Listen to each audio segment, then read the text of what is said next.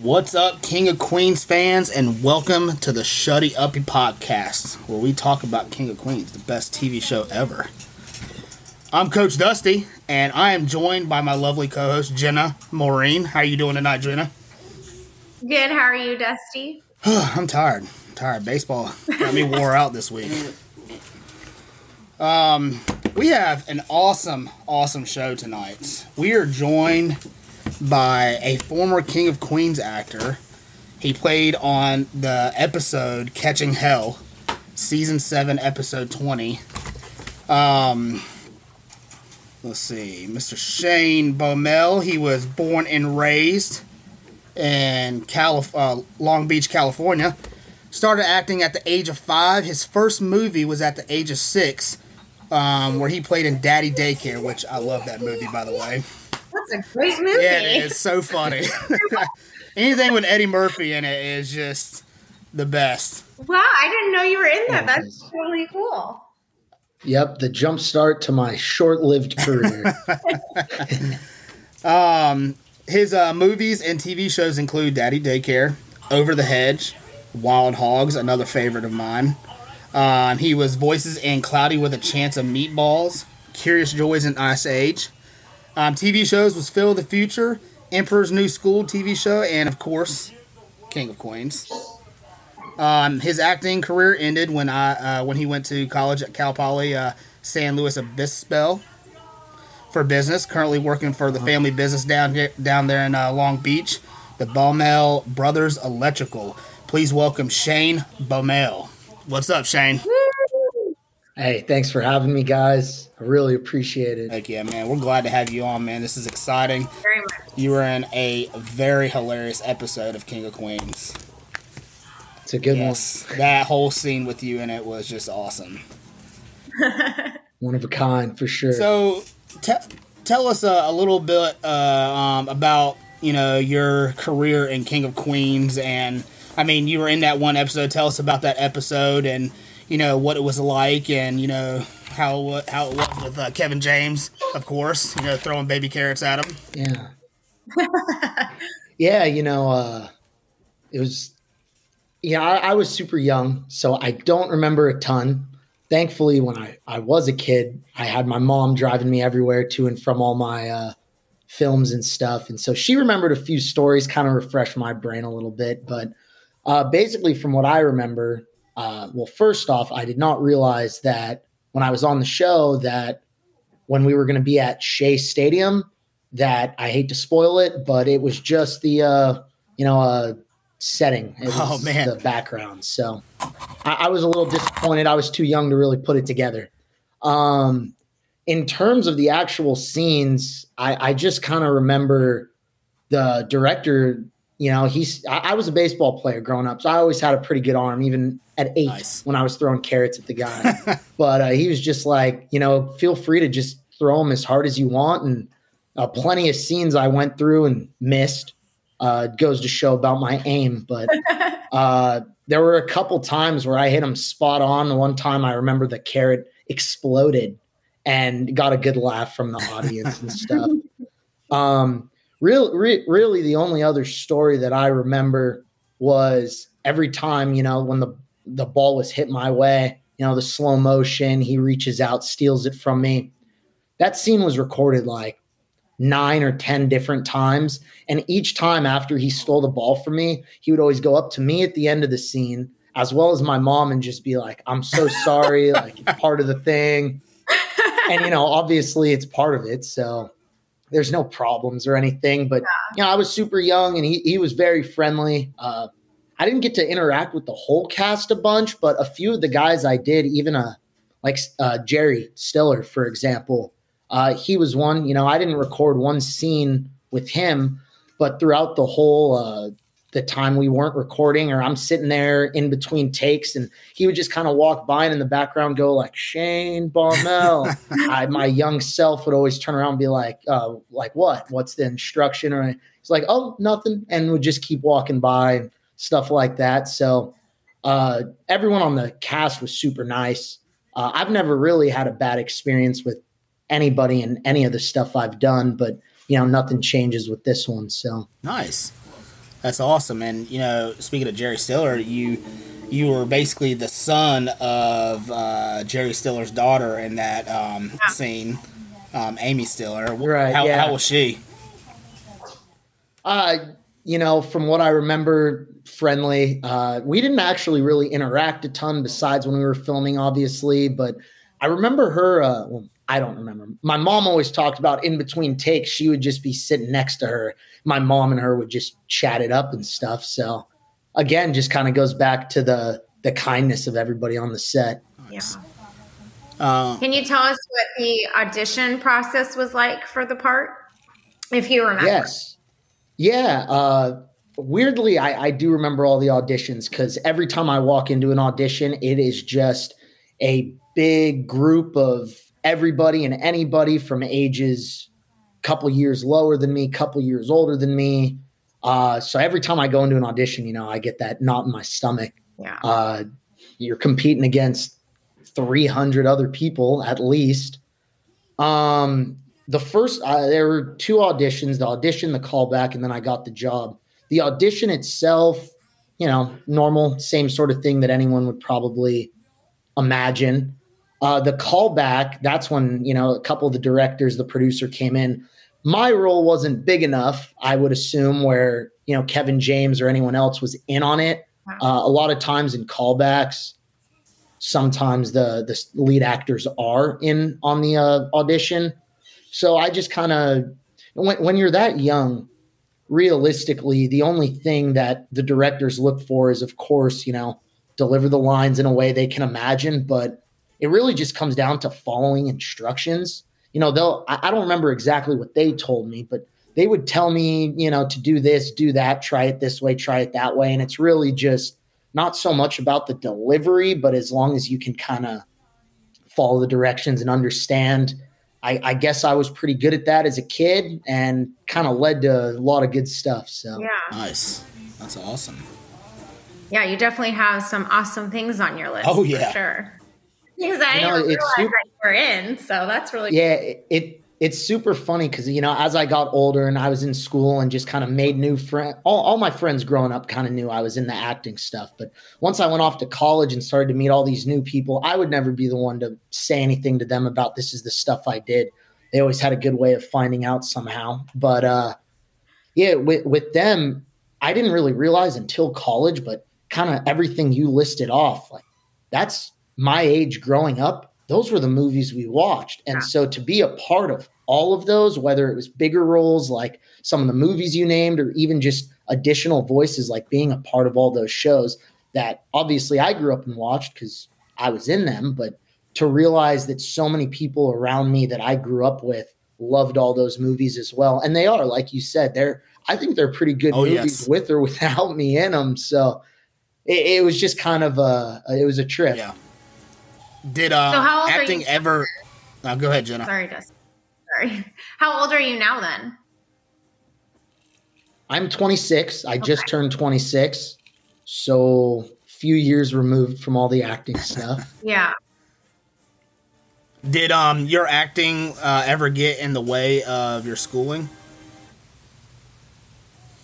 It did get in the way of schooling. Most of the time, the teachers were all pretty fascinated with it. Nice. Even though I am just a little bit south of LA, not really anybody in my schools were a part of the entertainment industry. So most of the time, there were never any issues if I had to leave class early or miss a day for filming or auditions or stuff. Where it did start to run into some issues is I was a big baseball player growing up. I played in high school. I played growing up.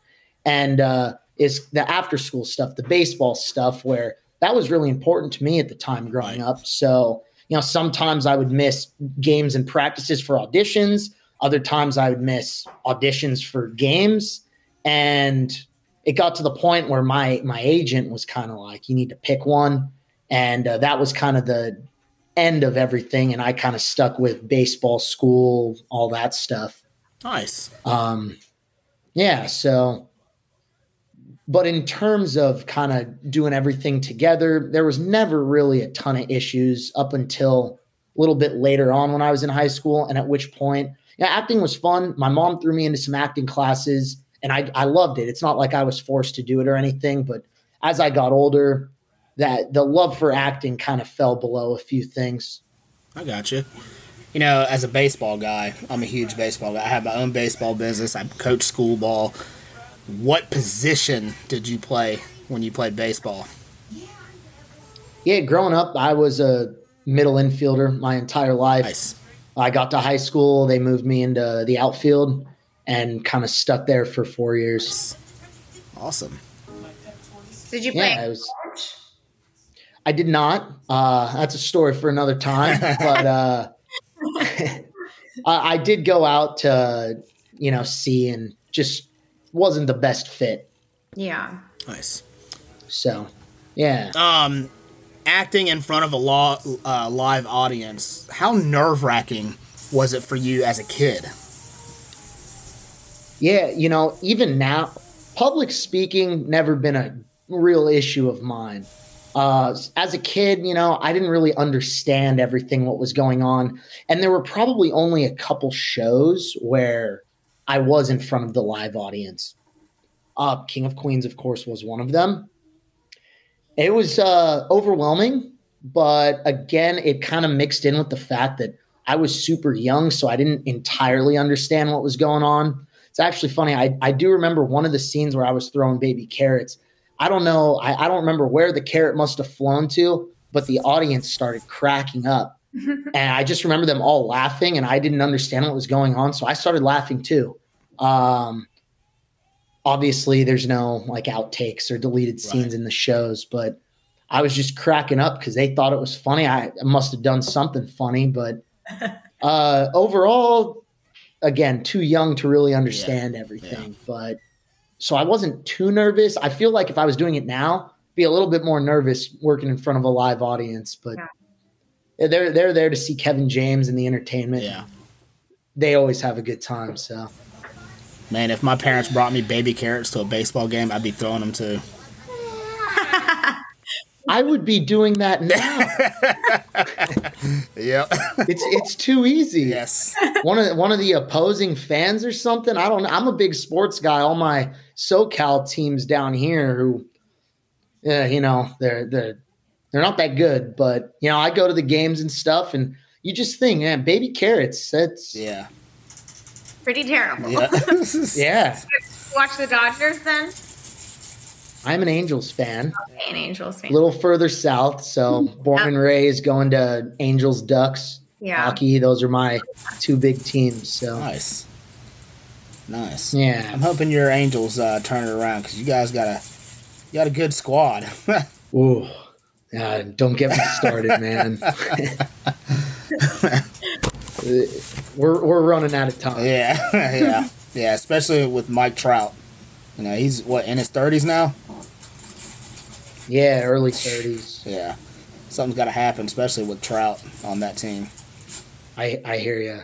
I'm a big Cubs fan. So my dad grew up outside Chicago, so I grew up a Chicago fan in all sports.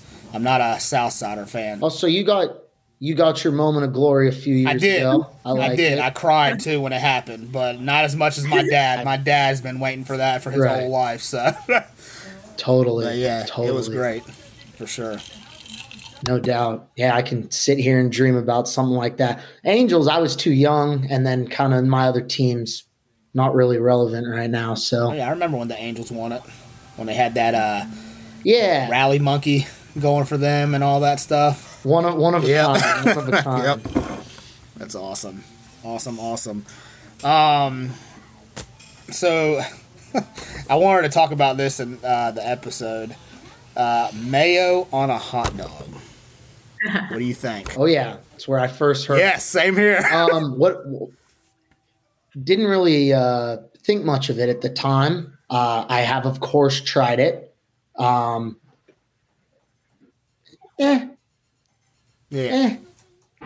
It would not be my go-to. Would I do it again, or if it was handed to me? Sure. I think I was talking to you earlier. You're a big fan, right? Yeah. Yeah, I like it. Ever since I saw it on this, I like it. But it's got to be Duke's mayonnaise. Duke's mayonnaise is the only mayonnaise I eat, and it's the best mayonnaise ever. You guys don't have that. I got to look into that. It's a Southern thing. I was going to say, Sure. I was going to say, doesn't sound familiar, but definitely seems like something to try. It's so good, man. Really good. It's good on everything. Mayo on a hot dog, one of a kind.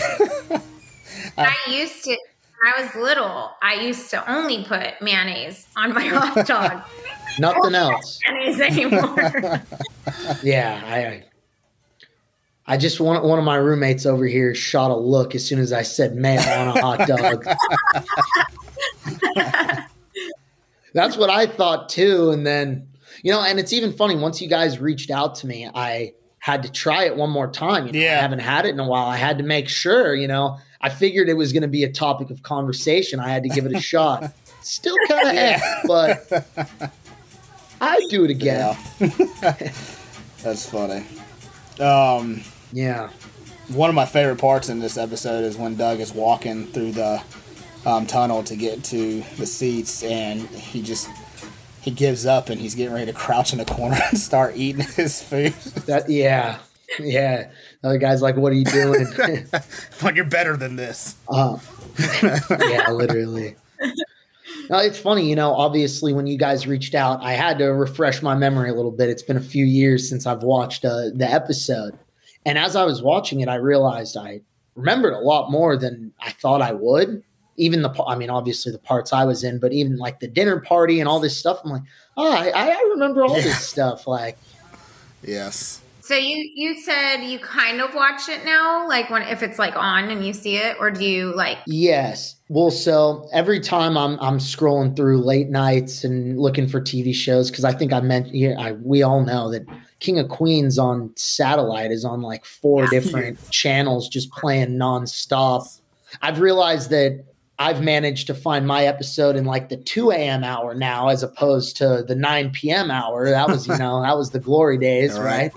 All these sitcoms, I get home from work, I start scrolling through the TV. If it's on, I'll throw it on. A lot of these ones, kind of leads me into the one other story I remember with this episode, but this and 2.5 Men, another great sitcom, were filmed on the same property. That's another one of the shows that I always love to watch when I get home. It's really these two, especially as of late.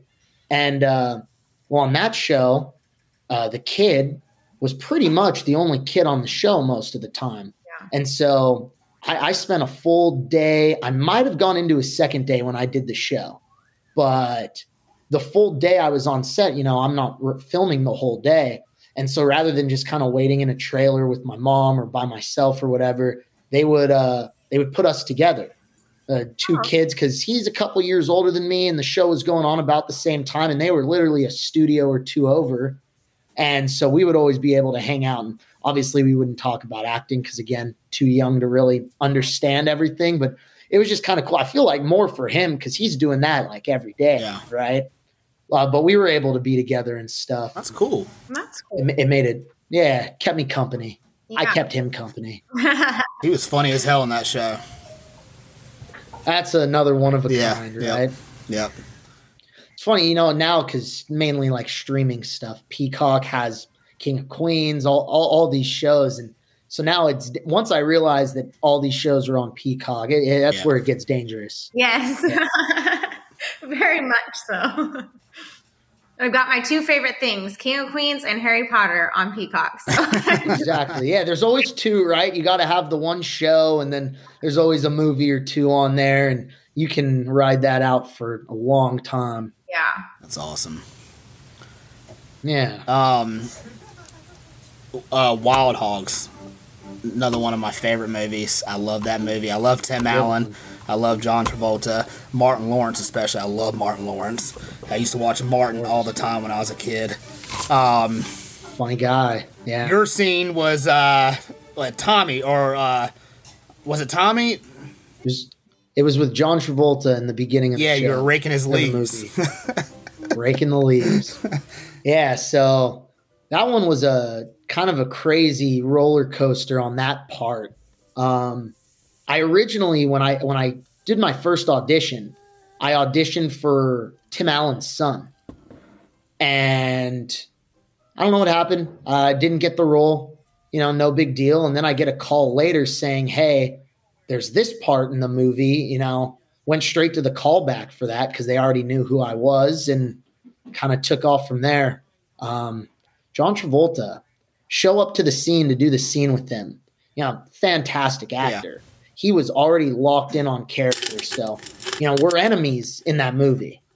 And so I get introduced to him, being enemies. He was already in character. He kind of said, hey, and like, I was like, oh, this guy he's so mean.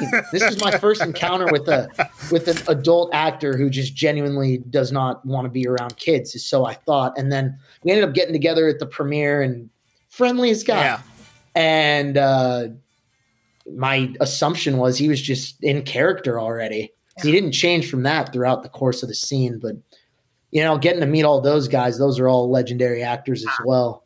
That's super cool. That is awesome. John. Yeah, amazing. Yeah. It's pretty crazy. It just kind of goes back to all the stuff I did. Yeah. Yes, it's cool for all my friends and stuff to realize this was a big part of our childhood, but a lot of the actors and actresses that I worked with are huge names. And at the time, I either knew who they were barely or didn't even know them. It was a culture shock almost, like as I'm getting older watching some of these movies that are on again, I'm like, I met these guys, Kevin James, all the Wild Hogs cast, Eddie Murphy, all these people. I didn't even realize it at the time. I can't imagine how my mom just always kind of stood in the background. Like I'd be fanboying all over these people now. Me too. Awesome. Yeah, it's crazy. Especially Kevin James. Yeah, of course. Love Kevin James. I wish I could talk more about him. It seems like a great guy. Yeah, we've sorry, go ahead, Jenna. Like he is. I was just gonna say he seems like he is. Yeah. He's my boy. We'll get him on the show soon, right? Hopefully, that's the dream. We've talked to a lot of actors and actresses on here, and they've all said the same thing that every one of you guys have said, that he's a super nice guy. And Jerry Stiller also, they've told us some great stories about Jerry Stiller. So yeah, we've heard a lot of great things so far, which is awesome. It's really awesome to hear that. A lot of my friends are always like, "Oh, you must have these guys in your contacts, right? Like, just hit them up or something." I'd love to get a hold of Kevin James and be like, "Come join us on the podcast." But one episode. Yeah. Two, I was sick. Yeah. There's not too much I'm going to be able to do. I'm sorry. Well, hey, I was the guy that threw Baby Carrot at you. Remember me? Yeah, exactly. Yeah, with the one of his thousands of shows and movies that he did. Hey, maybe there'd be something there. I don't know. Yeah, that's awesome. Out of all the TV shows and movies that you've done, what is the favorite role that you've had in your career? That is a good question. It's hard not to say Daddy Daycare, just because on my side of things, it was the first thing I did, especially on camera. But in terms of, not just my friends, but, and our age range, but our parents and stuff who showed their the kids the movie, at least when it first came out, now every once in a while, or if I'm meeting people and someone brings it up, I will never, ever go up to somebody and introduce myself that way. Yeah. Someone's going to have to bring it up, which, more times than not, it happens. But in terms of the leading, hey, he was in this, it's usually Daddy Daycare. So in terms of the popularity it brought me, I would say it's Daddy Daycare, even though kind of like this, I was super young. I don't really remember much from it. But it's hard not to say that one is, up there at the top. So when we posted about you being on our podcast and the King of Queens fan group, and again, the King of Queens fan group on Facebook has over 40,000 people in it. So it's still huge. Everybody still watches it every day till this day. And they keep like, hey, that's Crispin from Daddy Daycare. But, Yeah, well, so the recent like jump start of everything was I got a text from one of my friends maybe about a month ago that if you go on to Netflix, I don't think it's there anymore, but about a month ago, Daddy Daycare was on the top 10 like what to watch or hot movies to watch on Netflix. And so all of a sudden I started getting a lot of just random stuff from all over the place again, just people like, oh, you know, we were that age growing up and we were watching the movie and we want to see like where the kids are now and stuff. And so I thought it was funny. And that's just kind of, it took off, which is always fun. Yeah, that's awesome. That's so cool. I'm pretty sure we just watched that movie not too long ago. Yeah. And so now I'm trying to like, yeah, it doesn't work anymore now because I'm old, but I'm like, I have to rewatch it to see like which one he is. you won't miss it. And I just shaved too. And I swear I'm just looking at the camera right now. I look exactly the same. Yeah, you do. Yeah, it's like ringing a bell, but I'm like, I have to double check. I'm gonna go and watch it after this. Yeah, I had chubbier cheeks, but about everything else is kind of exactly the same. So you won't miss it. Yeah, what a time. That is awesome. All right, I'm going to like pop out 5 quick questions for you, and you just give me the answer on the top of your head, man. All right, I'm ready. All right, favorite movie? Ooh. Step Brothers. Yes. Classic. We just become best friends. Really? Yes. There's so many up there, but I'm a big comedy guy. It's got to be Step Brothers. Heck yeah. Good. Favorite TV show? Great one. Oh, well, how can I not say King There of Queens? you go. Can't go wrong with King of Queens, 2.5 Men. The Office, of course, is on there. I rewatch that like no other. All my friends get tired of it, but that's still my go-to. Probably that. Have you ever seen Schitt's Creek?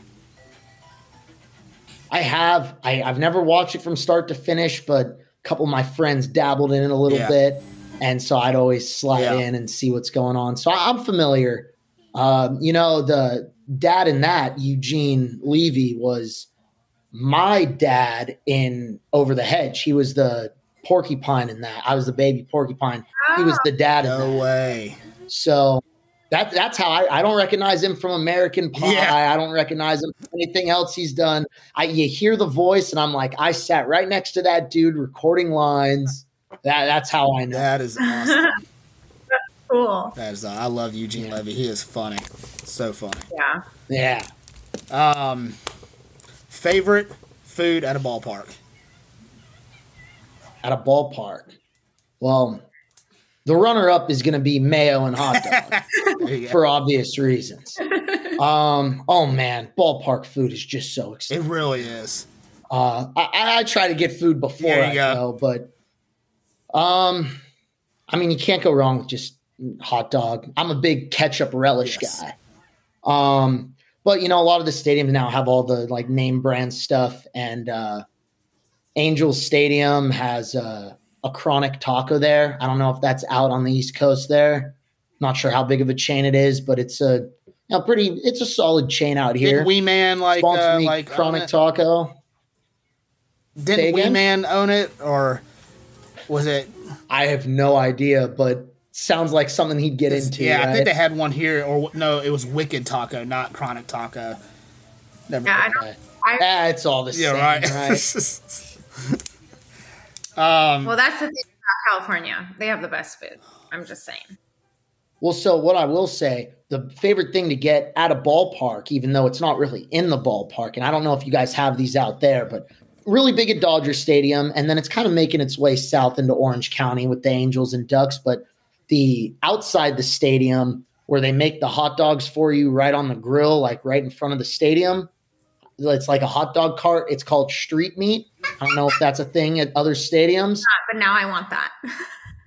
And it's a little bit, not much now, but it's a little bit cheaper than the ballpark hot dog. And they throw, you can get mayonnaise on it, but they throw veggies and all this onions, all this stuff on it. And that's got to be the actual go-to, but that's not in the ballpark. Almost sounds like a Chicago dog to me. I'm sure at Wrigley they have to have something like that outside. It's kind of like that. But if you guys are ever out here, yeah. It's kind of like they have a pickle on it and stuff like that. It's really good. Nice. Okay. Yeah, if you guys ever get out here and you're leaving a stadium, SoFi, they have it at SoFi. That's what I would recommend. Okay. 100%. Nice. I'm gonna try it. All right. We're supposed to go out to California in a few months, so I'm gonna be like, let's go to there you go. Just for the hot dog, not even for the baseball. Right. Who cares about it? No. Couple more questions. Favorite drink? Ooh, how PG are we keeping? You don't have I'm drinking a John Daly right now, man. I'm so glad you said that because I'm off to the side here, just kind of sipping on Pacifico. Yeah.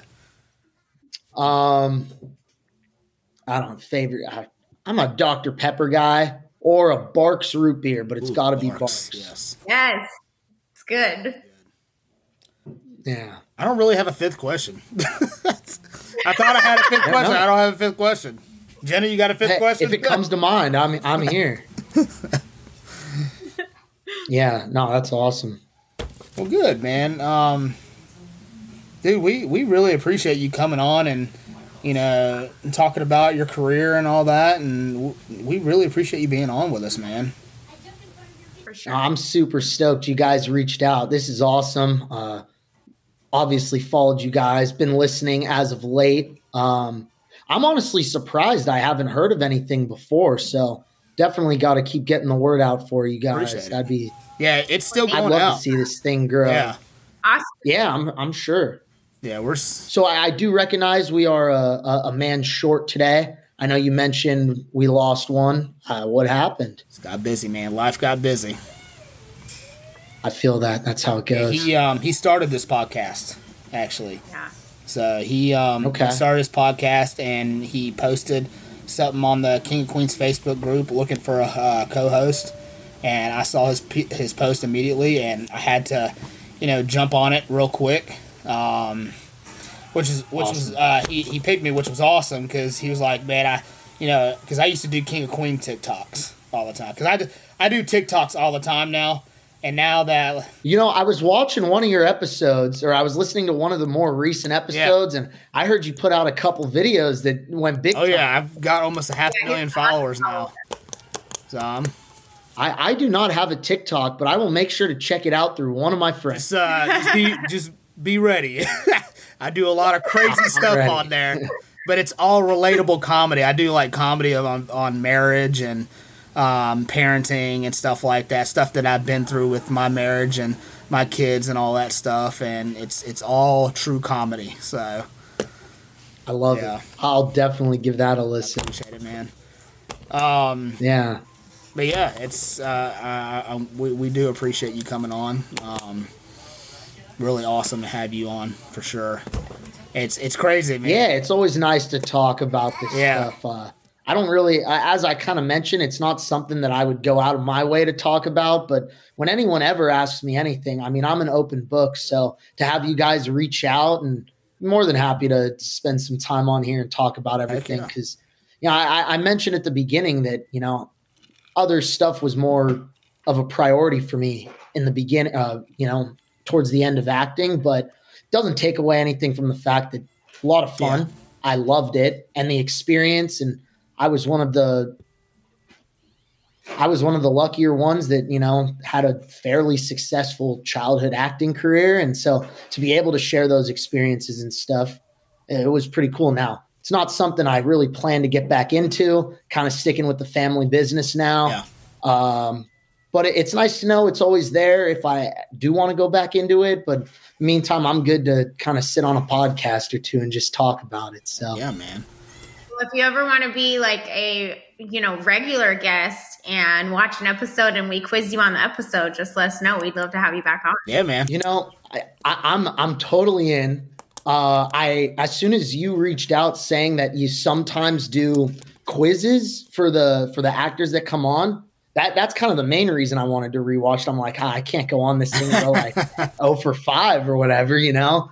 And then that's when I kind of realized that, you know, I'm do know a little bit more. But yeah, you know, I've especially weirdly, like, couple weeks before you guys reached out, you know, it was on and I started watching it. I'm like, oh man, I missed this show, and started watching a little bit more. Hey, you guys ever want me back? I'd love to come back. Well, that's how I contacted you, man, because I was watching that episode and I was like, I'm gonna find out what this kid's name. And then I was like, holy crap, this is the kid from Daddy like Daycare. Of age now. Yeah, I was like, man, this is the kid from Daddy Daycare. I was like, oh, I gotta hit him up, man. I gotta contact him. Not to make anyone feel too old by any means, but that was about 18 years ago now. Yeah, I'm 36. I feel old every day. So. You know, so, I'm 26. A lot of my friends are, you know, giving me a hard time now. So I don't know. Yeah, it's funny. One of my, right before I was going to come on here, you know, I was watching the show. I posted a picture on my Instagram of like, hey, any fans, like, come check it out. I'm going to be on the podcast today. And one of my friends FaceTimed me. She's like, I just watched this episode. I did not even realize it was you. I had the glasses and everything, the baseball cap on, but I was like, yeah. She's like, there's one common theme with all your roles, Shane. It's the fact that you're kind of a little brat in all of them. I'm sitting here like, hey, maybe it's just not acting. That's why I'm getting all these roles. I don't know. But she had no idea, and she had literally just watched it. And so she was cracking up as soon as I posted it because, I mean, the glasses, I've never worn glasses, but, you know, just kind of a discovery. Yeah. So that's awesome. Anyway, I don't want to keep too much of your time. I'm sorry, but again, thank you guys for having me. This was a blast. Well, we appreciate it. We thank you, man. And we're definitely gonna hold you coming back on. Do it. I'm around. We have guests on every episode. I work, and then I love that. Yeah. I know there were a couple times you guys had some other actors on, gave those a listen too. Obviously, I wasn't in those episodes, but you guys are killing it. I love it. I can't wait to see what you guys have in store. Well, and we also have guests that are fans of the show. Like, we'll post something on the King of Queens fan page and see if one of the fans want to be, you know, on our podcast, and we quiz them to see how big of a fan they are of King of Queens. I love it. How have people been doing? Pretty good, man. Really good. Spot on. Oh yeah. How about that? I wouldn't doubt it. Die hard, man. I used to be a guest on the show, and I rewatched it several times just to make sure. You're like, you can't fuck up. Yep. I gotcha 100%. And now here you are. That's amazing. Yep. Yeah, we had to have her on. She was so funny, and that freaking laugh was just contagious, and we had to. She'd have been a perfect co-host for us. Absolutely. Man. Yeah, it's awesome. Amazing. Yeah. Right on. If you don't mind, stay on after we stop recording. But we appreciate you again for joining us and talking King of Queens and talking your episode, man. Absolutely. Again, thanks for having me. We'll stay in touch. All right, guys. Everybody have a great night.